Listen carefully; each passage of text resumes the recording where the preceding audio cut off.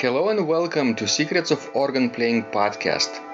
We are your hosts, Vidas and Pinkevičienė. We've been mastering secrets of organ playing for more than 20 years and sharing them on this blog since 2011.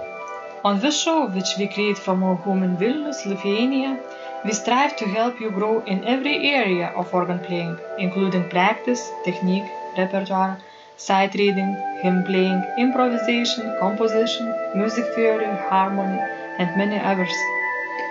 Our hope is to help you become a complete musician, or what we call as total organist, a program which we have created to help you reach your dreams faster than you would do on your own. If you are new here, we invite you to subscribe to receive free updates of this blog at organduo.lt. By subscribing, you will also receive free video how to master any organ composition and 10-day organ playing mini chords. And now let's go to the podcast for today. Hi guys, this is Vidas. And Usha. Let's start episode 430 of Secrets of Organ Playing podcast. This question was sent by May, and she writes, Hi Vidas, thank you very much for addressing to my concerns in this email. I have been spending over an hour each day on the harmony exercises for a few weeks. I worked on the difficult way whenever possible using 2 fingers from each hand, as suggested by you in an earlier email. Ever since I could manage to play the bass part of hymns with the pedals, I always use the pedals. I find it much easier to play the hymns with 3 fingers and both feet. And now I'm not comfortable at all playing hymns with hands only. I'm hoping I can slowly regain my hands only hymn playing skills by doing these harmony exercises. For quite many chords in the exercises, there is no way I can play them with hands only and 2 fingers from each hand. I need the help from the pedals anyways. I always wonder how piano players practice these chords. A question from the week 8 harmony exercises. Should we skip all dominant to tonic sequences starting with the 3rd note from the dominant chord on top? Is this correct? I saw that you have made the fingering of BWV 618 available a few days ago. I love to learn this chorale prelude, but my hands are small and my fingers are short. My hands and fingers could only stretch to reach 1 octave only, meaning I'm not able to reach certain intervals, for example, from the low A to middle C in measure 7. Does it mean I could never play this chorale prelude? Is there any ways I could overcome this difficulty? So, let's start from the top, okay? Yes, so many things to talk about. She is spending a lot of time on those harmony exercises from Harmony for Organist level 1. And the first thing that she struggles is playing hymns with hands only. Right? Well, that's an interesting struggle because usually it's not a problem for people to play hymns by hands. It's more often a problem to play with the pedals. I guess she would struggle with pedals also if she used left hand also. Well, too. The most easiest way is to play with pedals and the right hand. Playing in close position 3 voices with your right hand. So she probably should practice playing the tenor line with the left hand. True, this would be a very beneficial exercise, and it would improve coordination a lot. And because since she wrote herself that she has a small hand, she won't be able always to play 3 voices with the right hand, and she really needs to play one voice with the left. You teach a lot of students on the piano, those harmony exercises. Yes. She wonders how piano players practice the chords when they have to reach between the bass and tenor, for example. Well, of course, we have pedal, sustaining pedal in the piano, but I would not suggest my students to use it. Well, but in that case, if you cannot reach, let's say bass and tenor voices at the same time, you would hit the bass note first and then would play the rest of the chord. Mm-hmm. Tenor, alto, and the bass. That's what we do. Yeah. Or sometimes, we can manipulate bass and, put it an octave higher. Exactly. And she is also wondering about those sequences, dominant to tonic.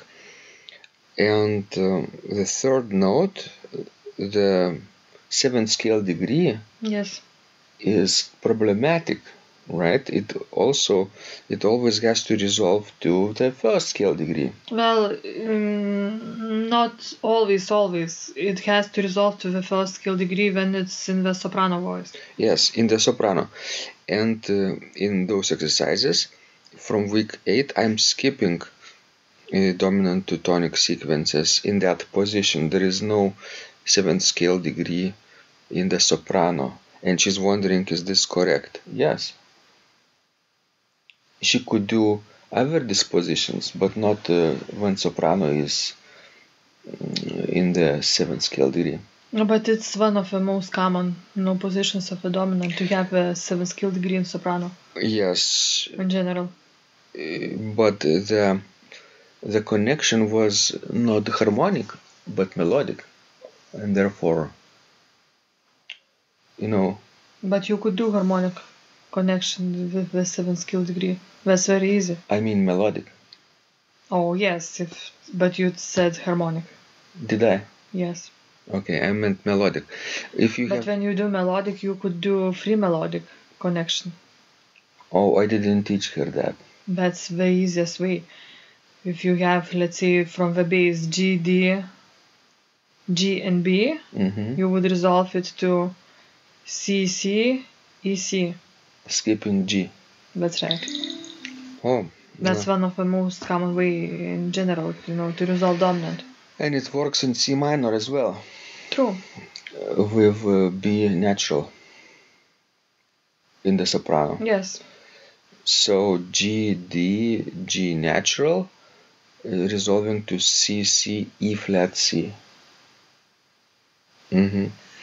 She's wondering about reaching certain intervals in Bach's chorales from the Orgelbuchlein, and since she has a short hand, only reaching 1 octave, I think I wrote to her that she could use those lines a little bit creatively, right? Most of the time it's possible to play Bach with short hands, most of the time. Yes, I wouldn't say that, Bach needs a wide hand. But from time to time you see like an interval of a 12, for example.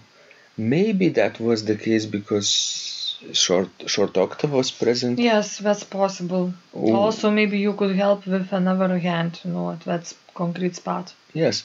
You always need to check on this concrete situation.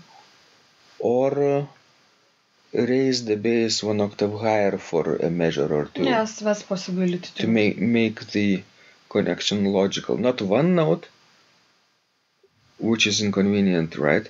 But entire motive, let's say. That's a possibility. Yeah. But if you would look at the Bach's hand, from the pictures that we have left, he didn't have a big hand himself.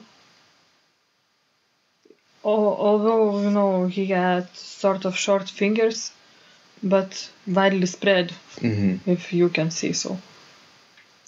But that's a good hand for playing polyphonical music. Yeah, maybe people need to do more yoga for fingers. I don't think so. But if you have really long fingers, then maybe organ is not your instrument. Maybe you need to practice violin. If you have long fingers. Yes, Yes, like Paganini. that's right. But with short fingers, and small hand, you can perfectly play organ. There Yeah, is plenty of music that could work for you. but probably not Vern Well, and Frank. I have played them both, although I don't have such a big hand. But it wasn't comfortable. Well, actually it was after playing for some time. I guess your span of your fingers improves with time. That's true, especially in the left hand. The more difficult music you play, the more it stretches. That's right. Mhm.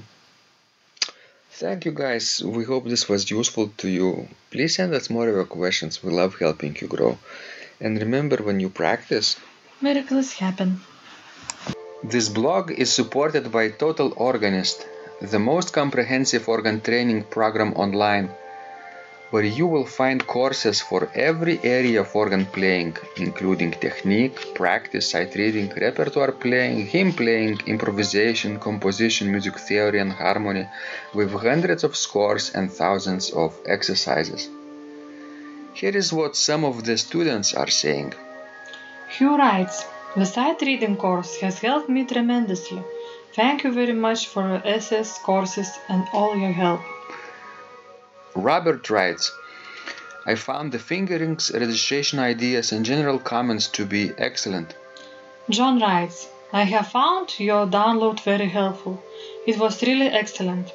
I have watched some of your teaching videos, and when I read your instructions, I tried to imagine you are there teaching me.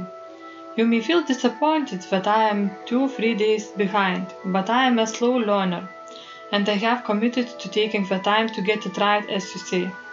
But the other night my wife commented that she had never heard me play such a detailed melody in the left hand so well. My left hand is generally poor. Robert writes, it has been a great pleasure in my life of having discovered your courses and material as well as the YouTube work of recordings. You have a calm and pleasant way of teaching.